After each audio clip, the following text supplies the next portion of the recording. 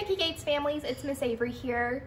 Today I thought I would share with you one of our book fair crafts. I'm so sad that we don't all get to experience book fair together, but I know that you're all staying home, staying safe, and washing your hands. So today we're gonna make a lion. Isn't he cute? All you're gonna need for this activity is a paper plate, some orange and yellow paint, or crayons, or markers, or whatever you have. If you're gonna use paint, you might need some paintbrushes. If you don't have paintbrushes, Q-tips or cotton balls or old makeup brushes work just as great.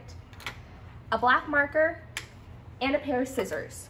If you're gonna let your child do the cutting for this activity, I would highly recommend a pair of safety scissors.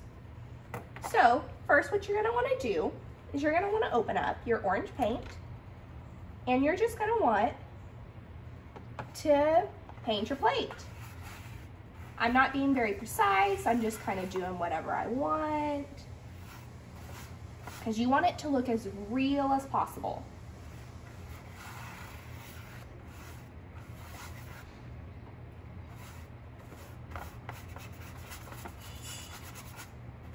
If you don't have orange paint at home, what colors could you mix to get orange paint? You could mix yellow and red to make some orange paint if you don't have orange. Now I'm gonna take some yellow, and just kind of where you see the white spots, that's where I'm gonna go with the yellow. I'm just gonna very gently, just kind of messily, because I want to look as real as possible, just put in some paint. Because I want it to look as much like a real lion as possible. And just like your head, lions don't all have the same color hair or fur on their bodies. They have some lighter hair and some darker hair. All right, so I'm gonna say that that's good. I'm gonna put the cap back on my paint, and I'll wash my paintbrushes after I'm done with this. So the paint takes a few minutes to dry. So I went ahead and I prepped a paper plate. So that way I could show you how to finish the craft without having to wait for the paint to dry. Next, what you're gonna wanna do is you're gonna wanna decide, do you want this to be the top, or this, or this, or this? Where do you wanna be the top?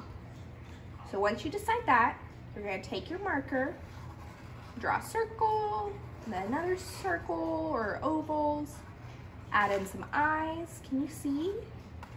I'm gonna color in that area. And it's not perfect, and that's okay. Adding that in, and then I'm going to draw kind of a straight line and then a little half circle.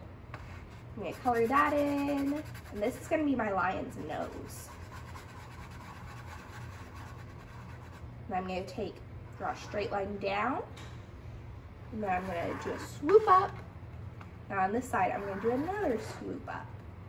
I'm gonna go back in and finish coloring in the nose real quick. So there's our lion. And now you're gonna wanna take your scissors, and remember your thumb goes in the little hole and your pointer finger goes in the bigger hole. And I'm just gonna take and do some little cuts all the way around my plate. So that way we give him the look of a mane. You could count the cuts as you were cutting. Let's count. 1, 2, 3, 4, 5, 6, 7, 8, 9, 10, 11, 12, 13, 14, 15, 16, 17, 18, 19.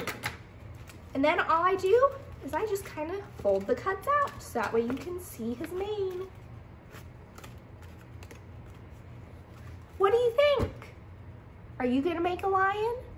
I would love to see if you make a lion, so make sure you post a picture below, okay? Remember, our book fair is open from Monday, April 13th to Friday, April 17th. I hope that you find some fun new books for you and your family. Bye friends, I'll see you later.